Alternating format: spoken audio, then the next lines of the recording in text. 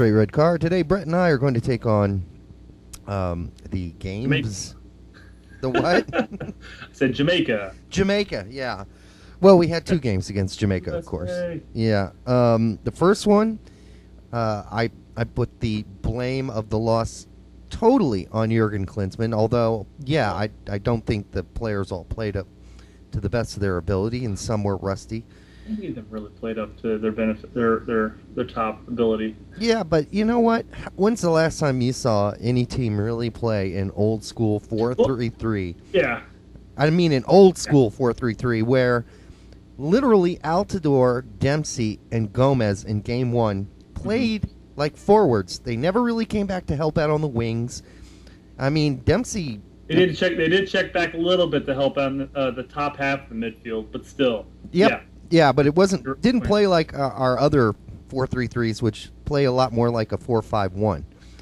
You know, I mean, that's what most teams do when it's time to play defense. Maybe the theory was by leaving Gomez and Dempsey and Altidore slightly more forward, that once Beckerman, Jones, and Adu got possession, you know, they'd have 3 guys up top to get the ball to. Well, that never really materialized.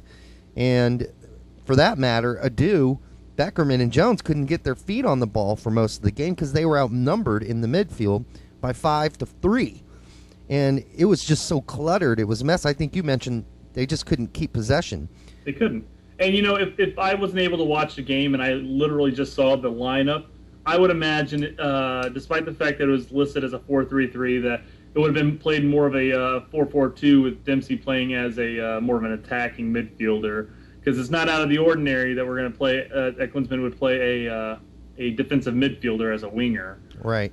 In this case, it would have been 2. However, I did watch the game, and like you stated, it really was truly a 4-3-3 with our 3 strikers not coming back. And maybe Klinsmann felt that, you know what, let's apply the pressure quickly. Let's attack. Put Jamaica on their heels. The problem was our player for the limited amount of the game that I was able to see. We didn't pressure. We didn't attack. We didn't do anything. No. We gave them 10 yards to play with the ball, and that played to their advantage. They were able to play it out wide and then play it into the box. And every time they got it out wide, I was cringing. I was like, oh my God, here comes another goal-scoring opportunity, you know? Yeah. Well, despite the fact that they weren't able to score off of anything off the run of play, they always had to do off the set plays. Right. But you're asking Jones, for instance, to cover from the midfield all the way out into the wing area on midfield. You know, Beckerman. Very simple defensive men. Yeah, and Beckerman's supposed to hold down the middle, and that's when Jones is playing on the right. He eventually moved to the left, of course. When Adu was on the left, he had to do the same thing. And again, another, you know, more defensive-minded midfielder. And, you know, Dempsey's played ahead of Adu. And this basically made sure that Fabian Johnson, and Parkhurst were no-shows for this game. Now, granted, they probably were playing conservative because they didn't want to get burned on the wings, but the way we played with the 3 on top and the 3 in the middle, it narrowed us to the point where it was easy for Jamaica to attack our wings, and that's exactly what they did. They used their speed. Well, it was easy to attack the wings because there was no wings there. Right. You know? Right. Yeah, we had absolutely no width. Now it's the biggest complaint from most of the soccer press out there, especially. It's like, where was our width? Why don't we have width? And I think we definitely saw an improvement upon that in the second match. Well, that's the thing. At least there was some improvement. My other problem with Jurgen Klinsmann in game 1 is where are the adjustments, man? We've just got our ass dominated by Jamaica, which is mostly made up of players from, that horrible league, the MLS. Boy, it must be a real horrible league. But anyhow, you know what? They possess the ball better, and Jurgen made no adjustments at all, except for later on taking out Beckerman and clap, there, Brett. We got our wish. Williams came in and played the first time in his actual real position at this, you know, kind of a holding midfielder behind Jones and Adu. I don't know if he was listening or what. It took a lot of games to continually bitch about that before we got our wish. It's a start, and yes, it kind of hinted at the fact that we're going to see more of this in the future. I hope. Like I said earlier, I wasn't able to watch the full match because I ended up having to go to a bar to watch a game because it was in BN Sports. Oh yeah, and BN Indianapolis Sports. a massive storm front come through and completely wiped out our signal. I literally had to go up to the bar and watch some of the game on some random guy's iPhone. Not his iPhone, but his Android. Yeah. iPhone doesn't have it has QuickTime, but it doesn't have Flash, so I can't watch it on my phone. Well, I tell you, yeah, it's a bit of a difference. I mean, it kept going in and out, and it was a bit frustrating. I missed about a little over half the match. Yeah, that sucks. And that really comes down to this whole beIN Sports thing where they only are on direct, and that sucks for a lot of people. But then again, not only does that suck, what also sucked was their halftime reporting, their post-game show. Tamara Slane needs a script. You can't just let her float around. I mean, she looked nervous. She didn't know what to say half the time. She flubbed up, but it's not all her fault. I mean, listen, that's why you have writers for shows. That's why you have people script out a show and script out some message. And if they're not going to do that, then Tamara Slane is not going to be your gal to host that, halftime show and that post-game show. I know she's been on other soccer shows, but that's not really the role she played in those shows either. You're asking her to do something she's never really done before. Just a horrible production. You're complaining that you're watching on the small screen, but I tell you what, even on a big screen, the angles were crappy, and that could be just the available angles at the stadium. But exactly, yeah. That's most likely, in all honesty, that's what it probably was. It was probably what was available in Jamaica. Yeah. And it's their first U.S. production as far as the U.S. National team is concerned. It will improve the amount of money that they're flooding into the U.S. market as far as taking control of certain aspects. You've got to imagine that the production as far as the halftime show, everything else is just going to improve. Yeah. But it was an unfortunate turn of events that. I'm glad that they went ahead and they bought out the away rights for the U.S. games, because I don't want another Guatemala issue where we have it on pay-per-view. Yeah. Load of crap, in my opinion. Yes. I'm glad somebody went out and bought it, and I was more than happy to go out to a bar to watch the game. It just sucked that it happened to be during one of the larger storms that came through Indianapolis recently. Yeah, that was rough. You guys had it bad up there. We not so bad here, just a few loud clatters. But, one last thing on Game 1. A lot of people were really hard on Willie Mammothhead, Kyle Beckerman. He had a horrible game, but let's face it again, that's a situation where Klinsmann should know. He's playing one of the quicker teams, faster teams in CONCACAF, and Beckerman has always had shoes full of lead. Always. I mean, he might as well be wearing bricks of gold on his shoes. Something you're carrying 10 pounds of hair on your head. And you've got all that hair on your head, which is definitely hurting your streamlining. Yeah. And so your chassis is all messed up to begin with, right? And so, I mean, you've got all that hair, and then you've got bricks tied to your shoes. The guy's slow. He's always been slow. So you can't start Beckerman in a situation where he's playing with only two other midfielders, legitimate midfielders.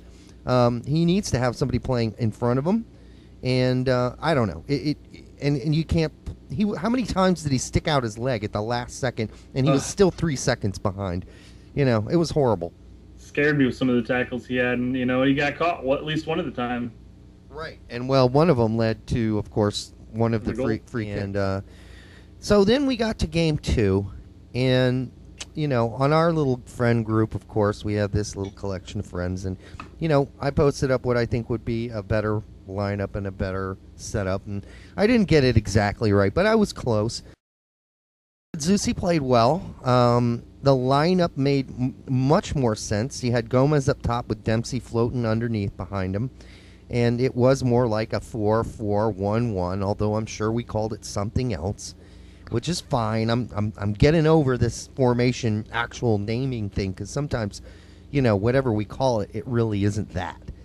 But you had Williams playing behind Jones in centrally. You had Torres on the left, Zusi on the right, and then of course we brought Boca back, which it's not like Goodson played horrible in Game 1, but we needed Boca's leadership, and I thought there you go. That's the big thing right there. The way he called over to Cameron and told him to calm down immediately after we scored, where he was just lumping the ball forward. Yeah, that's exactly what we needed. Unfortunately, it just didn't pan out in the end. Yeah, well, speaking of leadership, also Cherundolo coming back. Oh, yeah. You know what? He played really well. He played like we expect Cherundolo to play. He wasn't. The speed wasn't too much for him because he's got the soccer IQ and he knows where to place himself.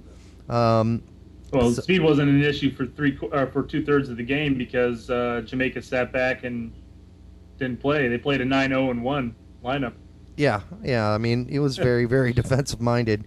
And then once they had to kick it in for a short spurt there, they did actually kick it in. Oh, yeah, they pressured. Which brings a question in my mind. Why didn't Jamaica come out and play aggressively? Mm-hmm. I understand the idea of going on the road and getting a point is ideal. But, the U.S. didn't really show anything worthwhile on an attack-minded formation in Jamaica.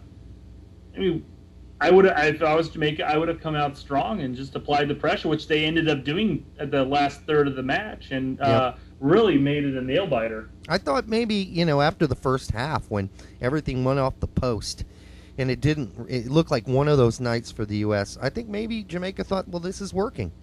It's going to be one of those nights for the United States. They're not going to be able to squeeze one in, try as they may. And three posts. I would have thought, well, we got to do something different because eventually one of those post balls are going to go in. And then, of course, that's not what happened at all. It was a really decent shot by Gomez. By no means the best most rocketing shot I've ever seen, but it went in. That's all that counts. And it was a mistake by the goalie. He had it. All he needed to do was punch it or shove it to the side, and it went off his hands right into the goal, thankfully for us. But, I think a lot of people, even Tight Shirt Twelman, said, he expected Altidore to start that game. But I don't understand why you would expect that.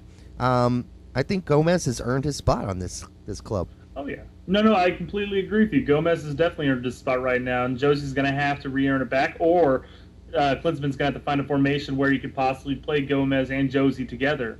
I think the amount of playing time that Josie has gotten under Klinsmann these past handful of games has really played against him because at that point in the match, the U.S. team is sitting back and not really applying the pressure. Gomez looked amazing against Jamaica in this second match. However, I think the entire team looked amazing up until Gomez's goal. Right.